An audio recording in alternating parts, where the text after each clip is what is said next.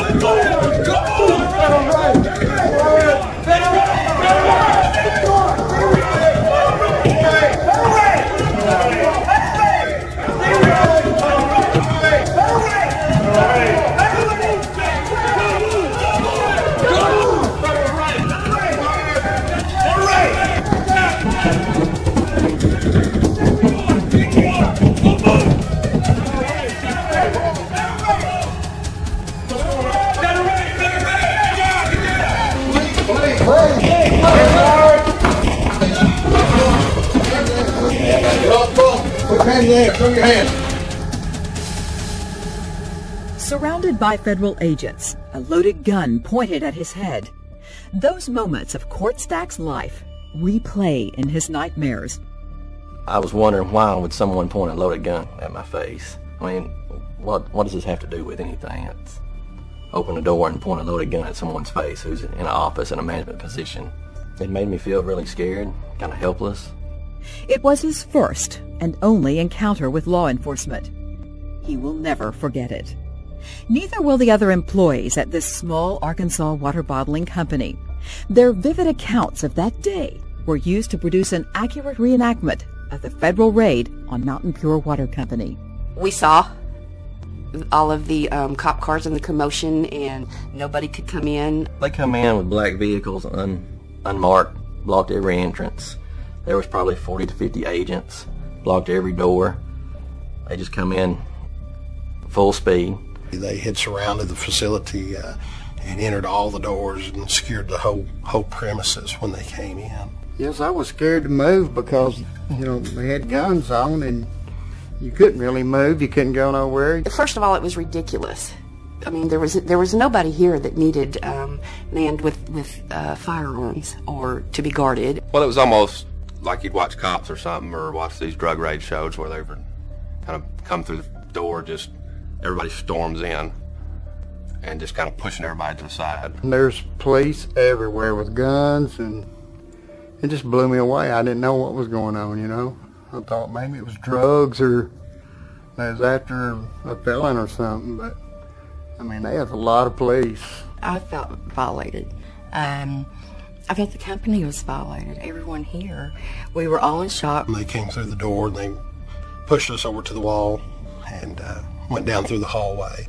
They were very serious. They were very well intending to take control of the facility and to intimidate us in the sense of complying with them. We were saying, oh my gosh, what's going on? And but as far as being able to really say something to each other, we couldn't. We had them all on top of us, no matter what. I mean, they were everywhere. They were everywhere.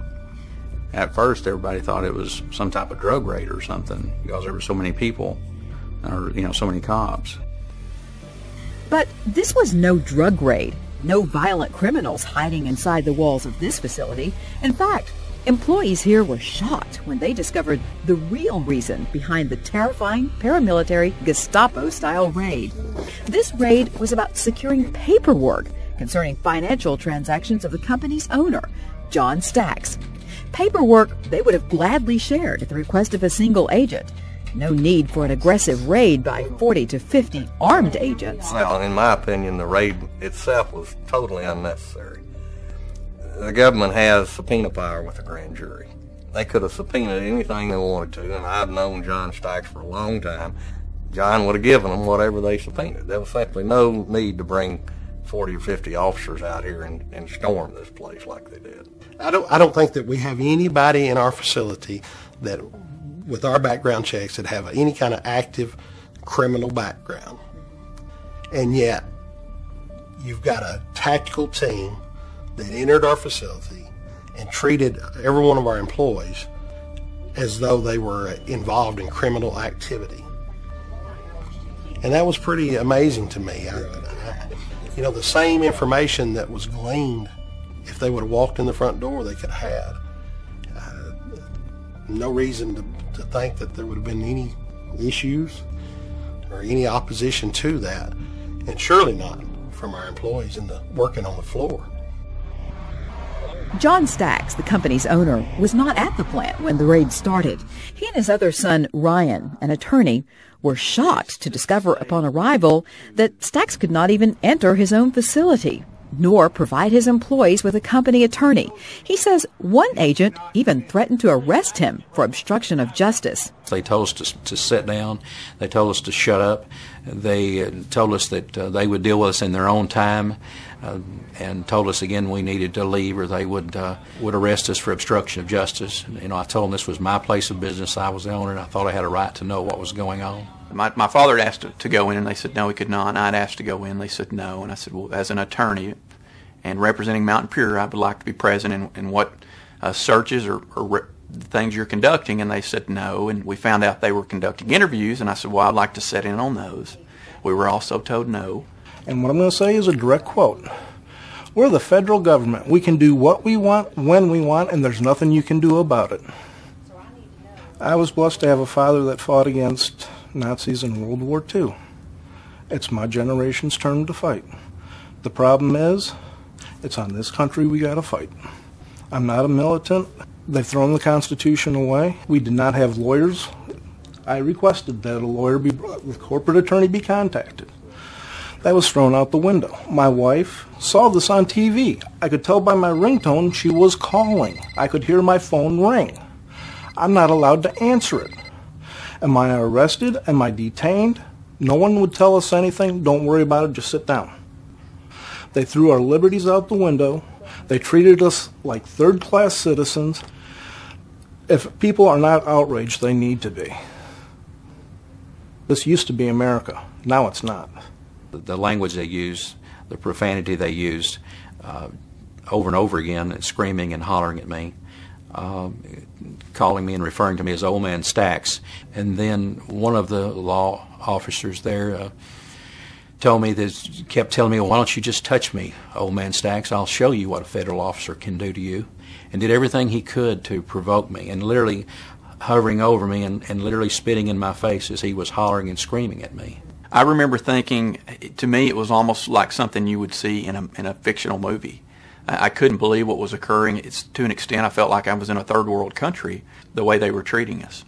Meanwhile, inside the building, agents shut down plant operations. The assembly line came to a screeching halt. All employees were herded to one room, their cell phones confiscated, as well as pocket knives or other items that could be perceived as weapons. They disconnected all the phones, they disconnected the internet, and we was just left waiting. It was embarrassing to see them just bust the door with no one knowing what was going on. And then they act like the employees were just a bunch of drug dealers. Again, I would have never fathomed that something to this extent could take place, in the United States. And it was one of the wildest things, the craziest things that I've ever been a part of. We were being treated similarly to what you would with some type of terrorist, essentially. They pretty much told us under these circumstances we really didn't have any rights at the time, and it was. I don't really know that I can put words to the feeling to what I was feeling other than just disbelief. What agents did next further compounded that disbelief. They seized computers, laptops, employees' personal items, flash drives, and financial records. 82 boxes of materials. There were two legal problems with the raid. First, I think the warrant for the raid was invalid. The Fourth Amendment requires that the items to be seized in a search be described with particularity in the warrant. This warrant, in describing the items to be seized, referenced the attachment. The attachment says that the officers can seize all evidence relevant to a violation of the statutes listed on the warrant. There were no statutes listed on the warrant.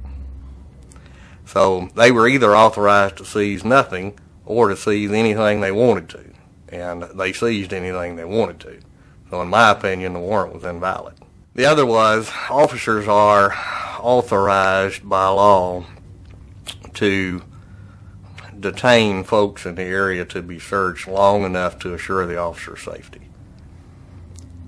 I think they greatly exceeded the amount of time necessary to ensure their safety, because they detained folks for several hours here. Wouldn't let them leave, wouldn't let them call a lawyer, and I think that was illegal.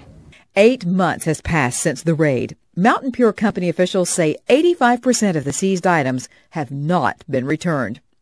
Employees who spent most of the day and evening with agents also made another discovery about the raid and the agents involved. I tried to visit with a few of the agents and overheard a few of the agents talking, and it came to my attention that a majority of the approximately 50 agents had came from out of town, East Coast, West Coast, all over the U.S.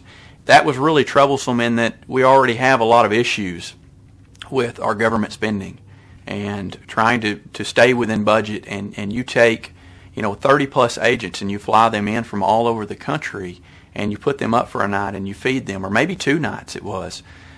What is the expense of that? News agencies flooded to the small company, and as news accounts of this big raid hit the airwaves, Stax was flooded with phone calls from business owners around the country.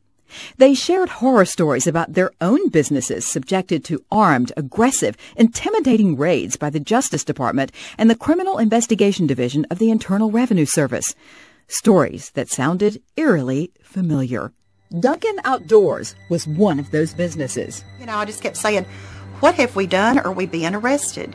And I did ask, I said, do we need to call an attorney? And the one guy looked at me and said, you can call an attorney, but it won't do any good. We're the IRS. We can do anything we want. We're the IRS. We can do anything we want. Anything we want.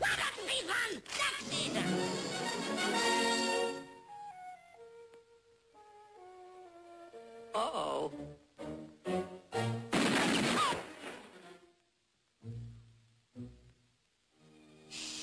Be very, very quiet. We're hunting Elmer's.